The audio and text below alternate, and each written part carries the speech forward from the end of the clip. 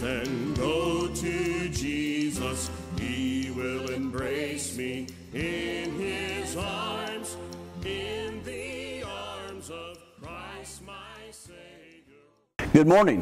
Good morning. I'd like to welcome those who are watching this TV program to stay with us and to be blessed by the preaching of God's Word. 1 Corinthians, the Bible says that God chose the foolishness of preaching to save them that believe. My friend, this morning, if you haven't been saved by the blood of Jesus, the Bible says that God saves those that believe through the preaching of God's Word. Our attitude towards the preaching of God's Word will make the difference whether we obey the gospel or not, whether we are able to come to the Lord and Him save us from our sins. That's why Jesus came to the earth in Matthew chapter 1 to save His people from their sins. And our attitude towards the preaching of God's Word makes the difference, whether you and I do that or not. And that kind of helps us to take a second look at when the preacher's preaching. You see, I know before I became a Christian, I didn't know one preaching to me. I know I didn't want to go and listen to a preacher preach. But I know what I know now. My attitude has changed.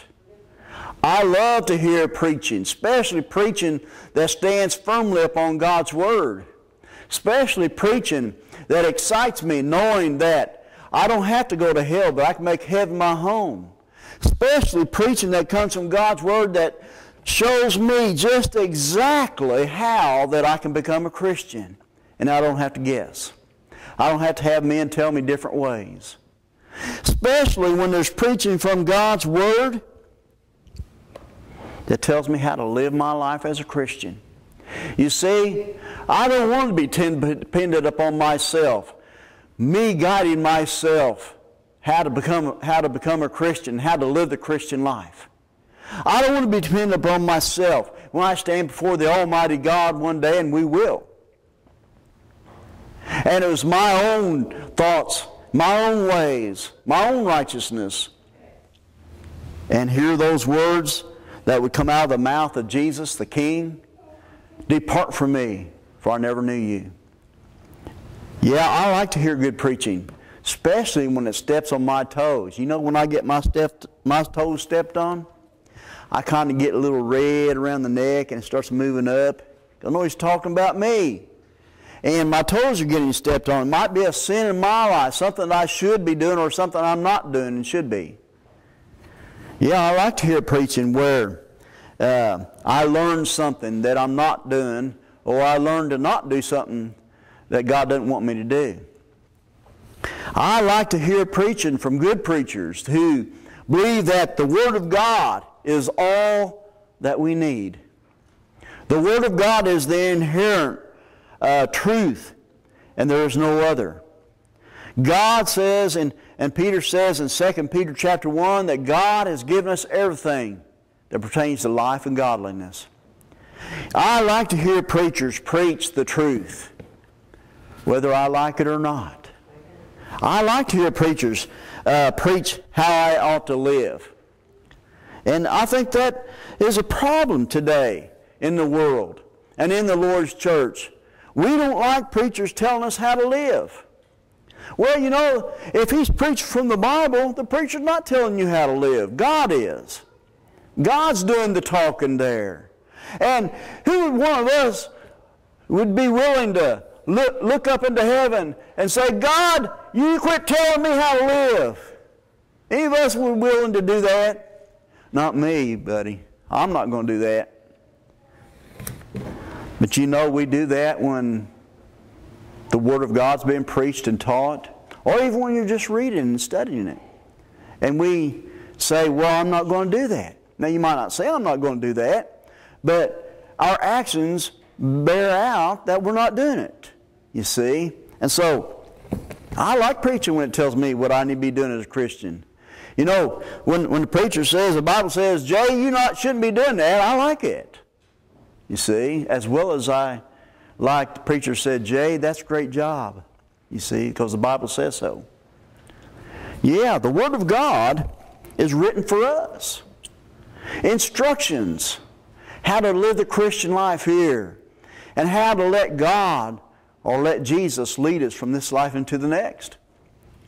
Yeah, I want to know all I can about the Word of God.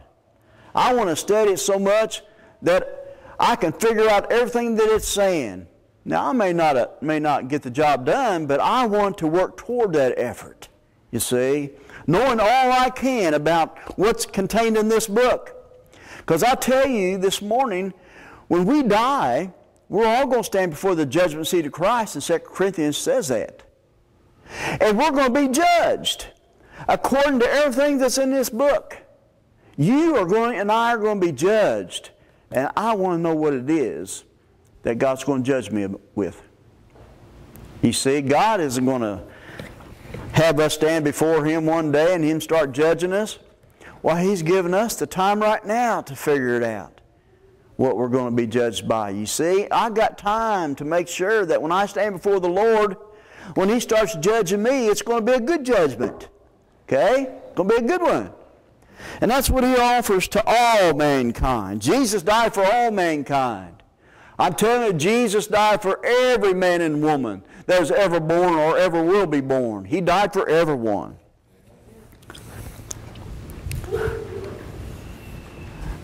Jesus chose 12 men, and there were other apostles.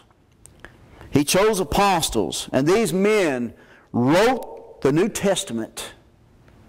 But they were directed by the Holy Spirit of God. They were directed by the hand of God. If you would, go with me to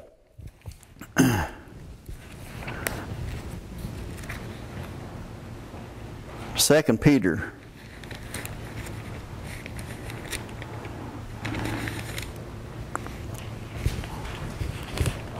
In chapter 1. And starting with verse 20. Knowing this, first, that no prophecy of the Scripture is of any private interpretation or of any private origin. For the prophecy came not in old time by the will of man, but holy men of God spake as, here's the key point, as they were moved by the Holy Ghost. The Holy Spirit told the apostles what to write. God told the apostles what to write. They didn't write these things on their own. In Matthew chapter 4, the Bible says, and starting in verse 1, that Jesus was led out into the wilderness to be tempted of the tempter, or the devil. And He was hungered for 40 days and 40 nights. And the devil came along, and he says, command these stones to be made bread so that you can eat and take care of your hunger. But Jesus said, it is written in the book of God by the hands of men who were inspired or moved by the Holy Spirit. It is written, man shall not live by bread alone, but by every word that proceeds out of the Bible. The Bible is the mouth of God to life here on this earth. Okay? The Bible is the mouth of God. God is going to speak to you and me audibly. That's where He has left us with the New Testament, to speak to us through the Word of God. Jesus is called the Word, or the Word of God. Hebrews chapter 1, the Bible says that in time past, God spoke to us through the prophets. You know, Elijah and etc., Moses. But in these last days has spoken to us through His Son, Jesus. He is the Word. Hebrews chapter 10 verse 7, the Bible says, lo, I come in the volume of a book to do thy will, O God. I'm talking about the Bible that you and I have. And if you have Bibles in your home, that's what I'm talking about. Jesus said, I come in a volume of a book to do thy will, O God. The Bible, basic instructions before leaving earth. Yeah, if you're not a Christian this morning, you're going to miss heaven. Everybody's going to die. Jesus promises to come back, and you're going to miss heaven if you don't do what the Bible says. Because the Bible is God speaking. And God, through His Word, will tell you and me what we need to do to become a Christian. Yes, if you'll turn with me to Matthew chapter 28, and starting with verse 16. This is already after Jesus was crucified, was buried in that tomb for 3 days, and according to the Scriptures, raised from the dead by the glory of God, by the power of God. And He was seen with His disciples 40 days before He ascended back into heaven. And in doing so, Judas had already taken his life, and there were 11 apostles or disciples. And Jesus commanded them to go to a mountain. In verse 16, the 11 disciples went away into Galilee into a mountain where Jesus had appointed them. And when they saw Him, they worshipped Him, but some doubted. And Jesus came and spake unto them, saying, all power, that word power means authority, all authority is given unto me in heaven and in earth. Only Jesus is the one that God gave this authority to. He didn't give this authority to any apostles. He didn't give this authority to any Christian preacher, any man, any president, any king, no one. Only to Jesus did He give that to. And I'm telling you this morning, if you're ever going to become a Christian, a child of God, and be saved from your sins through the blood of Jesus, it's going to be because you have rejected man and listened to what Jesus had to say.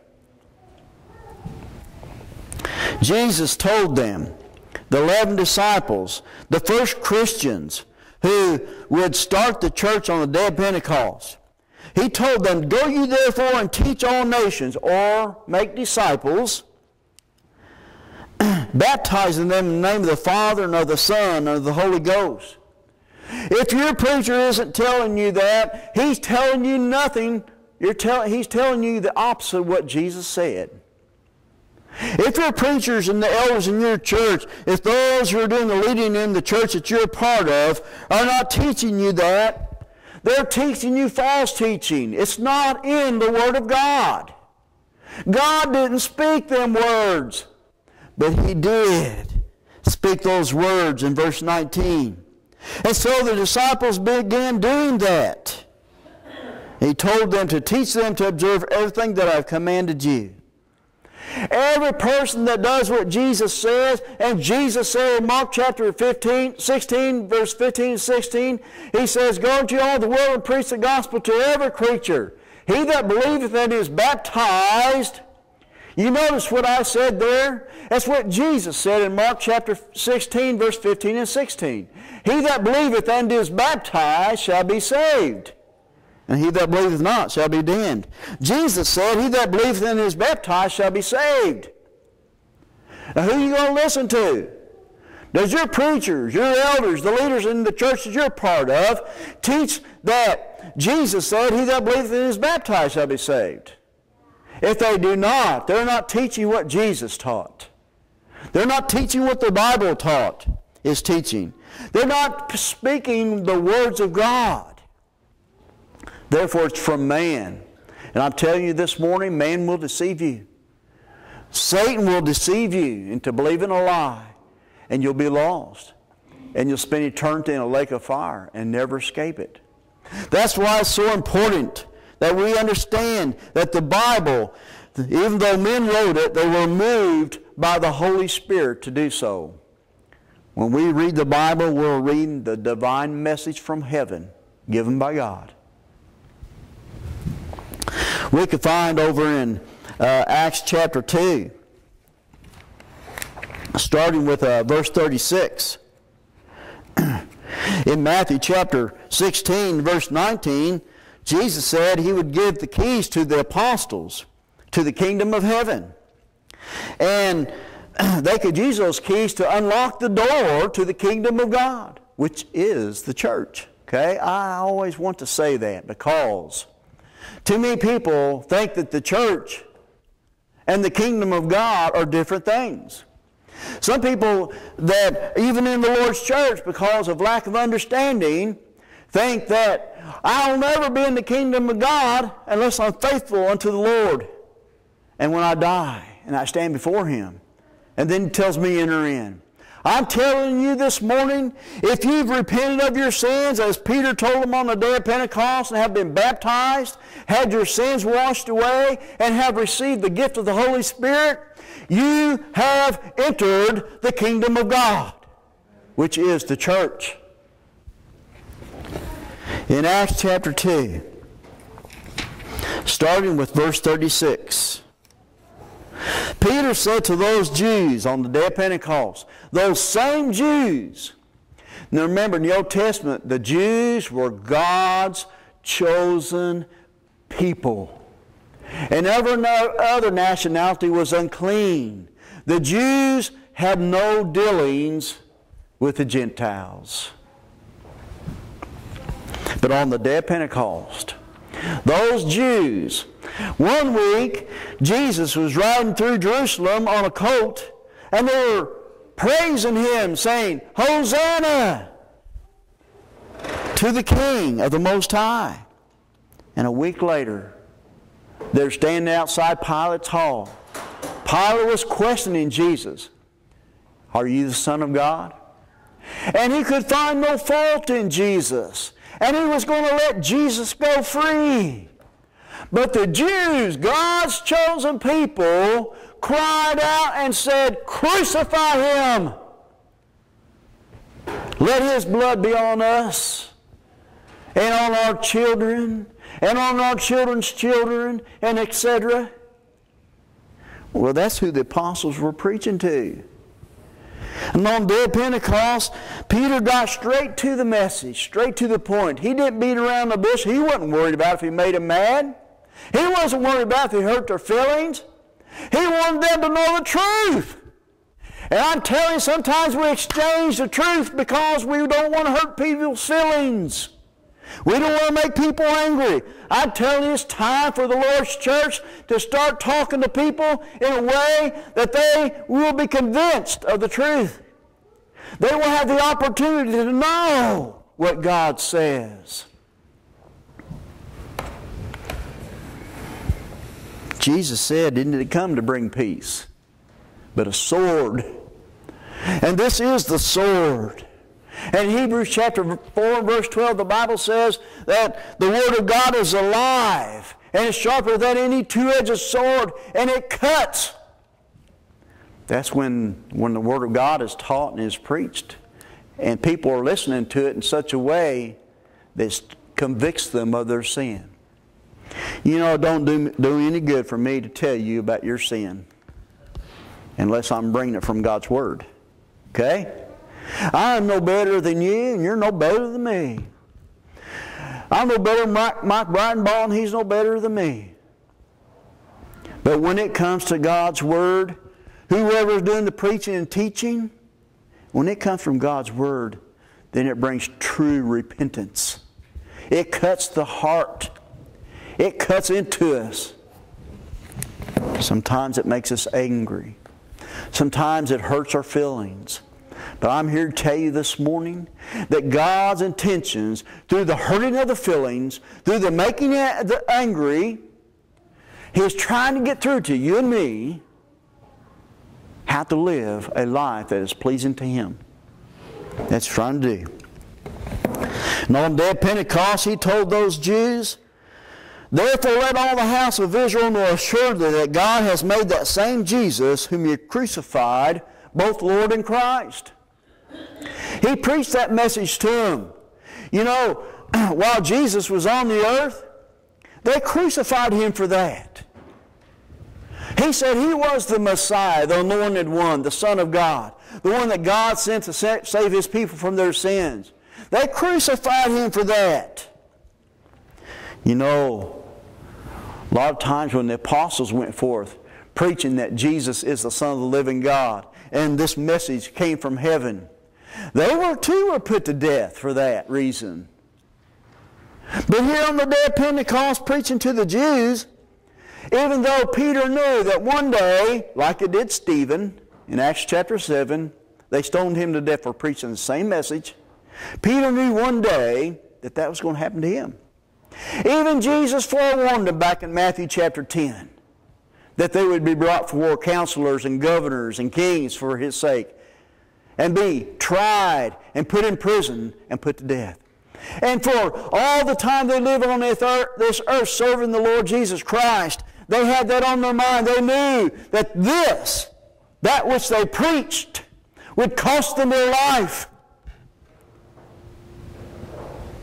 When the apostles preached, my friend, it cut into the heart of people. It made them angry.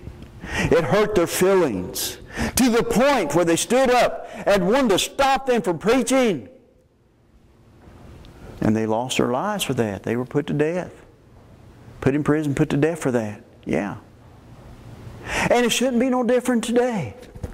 Whether you're a Christian or not, I'm telling you, the preaching of God's Word, if it makes you angry, if it hurts your feelings, whatever the case may be, God's intention is to get through to you and me. Sin will deliver you and me to hell. But if we obey what the Word of God said, He will lead us from this life and into the next. That's what God is trying to get through to you and me. And that's what Peter told those Jews on the day of Pentecost. You murdered the Savior. You're the one that slain Him. But see, they had a different attitude now.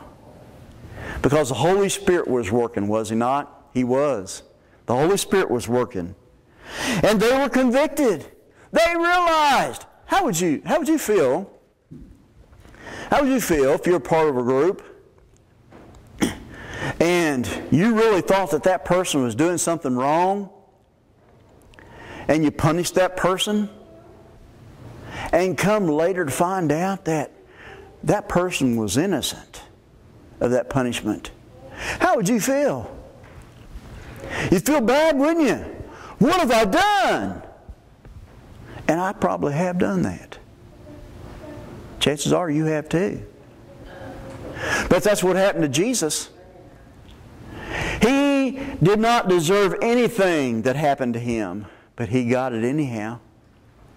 And the Jews on the day of Pentecost finally come to realization that they whom they cried out, crucify Him, was the one that God sent to save them. And they were cut to the heart, the Bible says. They were hurt. They were a basket case. And they cried. They didn't ask. They didn't go and say, Peter, what must I do? They cried it out. Men and brethren, what must we do? We killed the Savior. What must we do? Please tell us. And Peter and the apostles began to do just that. Told them just what they wanted to hear. How to be forgiven of that terrible sin. And Peter said unto them, repent and be baptized, every one of you. And there were 1 million plus people there at Jerusalem that day. And out of about 1 million plus, about 3,000 people gladly heard. Now I'm saying something this morning. You're God's child if you have been repented and been baptized. And if you're not a Christian this morning, God's speaking through His Word. You have the opportunity to know what God wants you to do to become a Christian. But you have to gladly hear. Can't just hear it. You have to gladly hear. In other words, you have to be in a position to say, I want to hear what God says. Peter said, repent and be baptized, every one of you.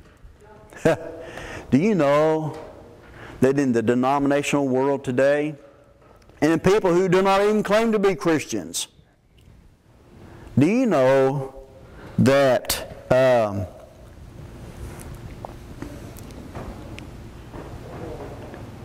people think that they can get to God in different ways? Some people think they can pray through. Some people think that they can ask Jesus to come to their heart. Some people think that you can have a preacher pound you in the head. Some people think that all I have to do is wait until I take my last breath. Now, I ask the Lord to forgive me. But I want you to know that the Apostle Peter and the apostles on the day of Pentecost said, repent and be baptized. And he said, every one of you. He wasn't just talking about those people in Jerusalem that day. He was talking about mankind from the day the church began until Jesus comes back. Repent and be baptized, every one of you. And then he said, this is the purpose. This is the purpose. You can find the purpose in God's Word. Okay? You don't have to listen to what a man says. His Word spells it out, the purpose for baptism. It spells it out. How can you miss it? Peter said, repent and be baptized for the remission of sins. It is when you're baptized into Jesus Christ, it's when God washes your sins away. Okay? Your sins don't get washed away any other way. I tell you, you can search the Scriptures from Genesis chapter 1 to Revelation chapter 22, and you'll find no other way to have your sins washed away other than by the blood of Jesus. Now, when Jesus died on the cross, Jesus is called the Lamb of God, which taketh away the sins of the world. In the Old Testament, the high priest would kill the lamb, take it into the Holy of Holies, wipe the blood upon the mercy seat, and the Shekinah was there. That means that the presence of God was there. And God accepted that for an atonement for sin. For the priest first, okay? Not like the Catholic priests have today, and the fathers, but for their own sins, and then for the whole sins of the children of Israel.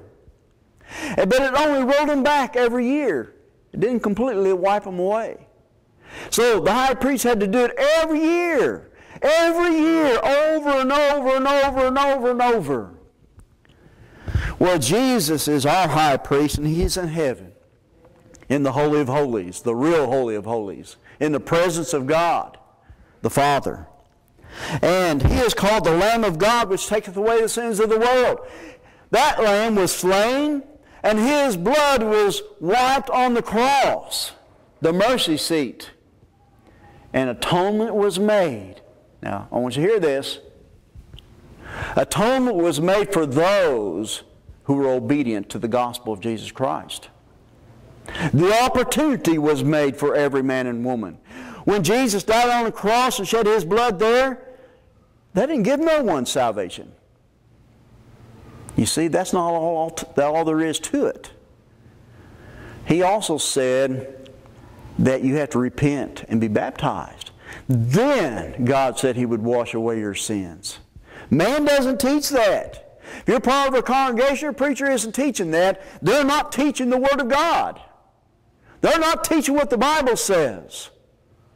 And therefore they're leading you away from God. They're leading you to hell. Peter said, repent and be baptized, every one of you, for the remission of sins. And, you see, God doesn't leave us alone now. Once He's called us out of our life of sin, you notice what I said there? Every man and woman is born, or ever will be born, except for Jesus, is in a life of sin. And I tell you, it's time. It's time for people to realize that we're not good people until God makes us good people. Okay? We're not good in the eyes of God until we do what He says. I don't care who you are. I don't care if you're the finest, outstanding citizen in America. You're not good in the eyes of God until He declares it.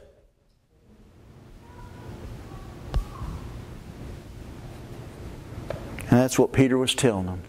And when God calls a person out of the life of sin into the life that He has to offer, He doesn't leave us alone. Okay? He gives us the gift of the Holy Spirit. The Holy Spirit of God however God does it, He gives you and me to dwell within this body. It says so. The Bible says so. Because this body, once you've been baptized into Jesus Christ, becomes the temple of the Holy Spirit. 1 Corinthians chapter 6, the last two verses, becomes the temple of the Holy Spirit. And so God has given you and I His Spirit to dwell within us, to help us. Okay? We need to get away and quit listening to the false teaching that we're baptized into the Holy Spirit like the apostles did, and we have the power to heal the sick, cause the lame to walk again, the blind to see again. We do not have that. No man has that anymore. But we do have the complete written will of God. We have what God give us, just enough. It's sufficient to help us get to heaven. That's what the Apostle Peter is preaching. In Acts 2:42, those that gladly heard were baptized, okay? It didn't say they went and knelt at the altar. It didn't say they asked Jesus to come in their heart. They didn't say the sinner's prayer. And they didn't do anything else. My friends, you can look at ways to get to God from A to Z, and you'll never find them in the Bible. The only thing you'll find in the Bible is what Peter said. Repent and be baptized, every one of you, for the forgiveness of sins, and you shall receive the gift of the Holy Spirit. They that gladly received His word were baptized. Okay? Did just what the Bible says, what God told them to do through the mouth of the apostles. He told them what to do. And about 3,000 of them did that. And the Bible says in Acts 2:42 that they continued. Now this is important. Are you a Christian this morning? Those early Christians did something. And we're to follow their example. The Bible says so. The apostles taught this. And Jesus in Matthew chapter 16 verse 19 gave them the keys to the kingdom. No one else has them. Not me. I don't have them. Unless I go to the Word of God. And on the day of Pentecost, they used those keys. Are you a Christian this morning? And those keys are repent and be baptized, to have your sins washed away, and receive the gift of the Holy Spirit. They followed the pattern that Jesus taught the apostles. And the Bible says in Acts 2:42 that they continued steadfastly in J. Jones' doctrine.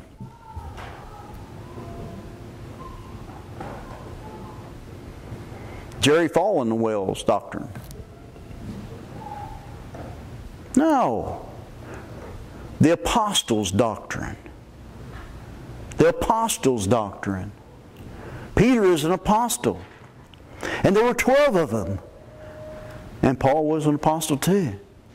The early church continued in their doctrine because their doctrine came straight from the mouth of Jesus. Okay? They continued, or they devoted themselves. Are you a Christian this morning? The Bible here is telling us what the early Christians did. And we should continue doing what they did. They continued steadfastly in the apostles' doctrine. And if you're a Christian this morning, you should be devoting yourself to the apostles' doctrine.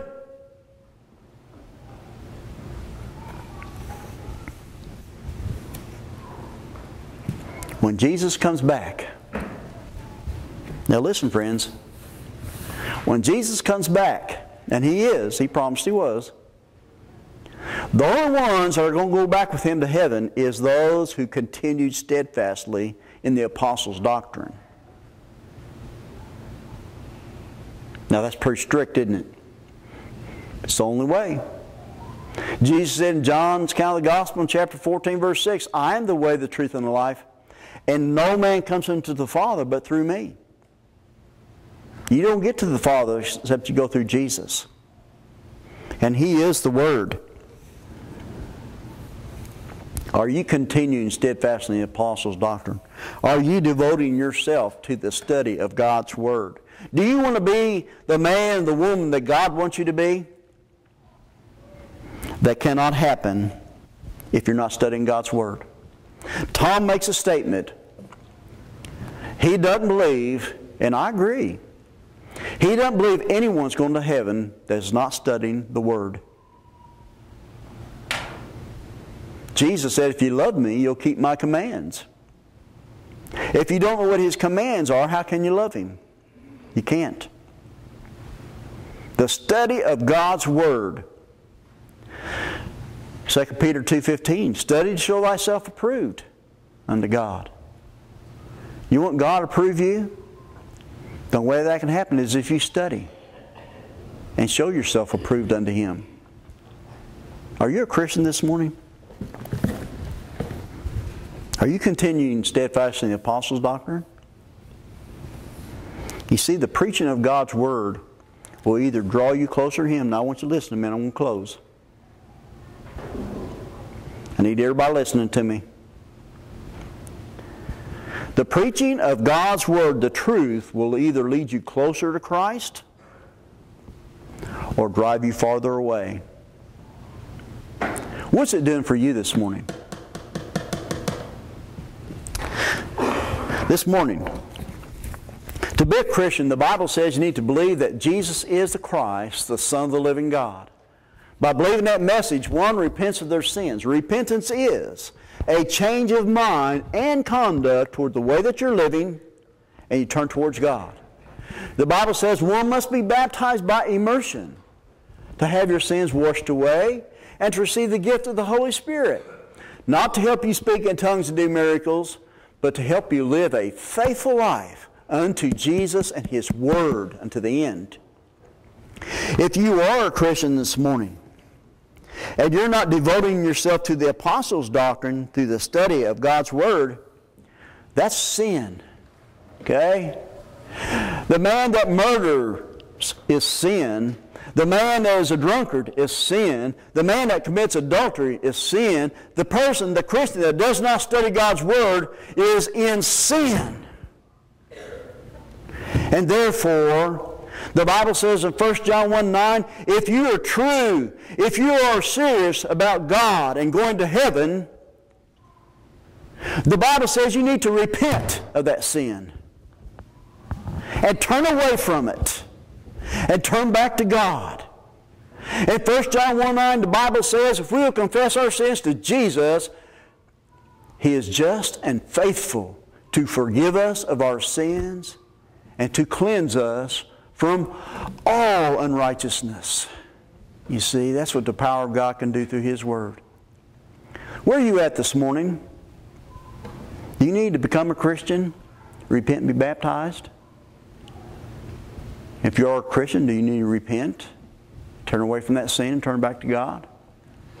God's giving you that opportunity right now.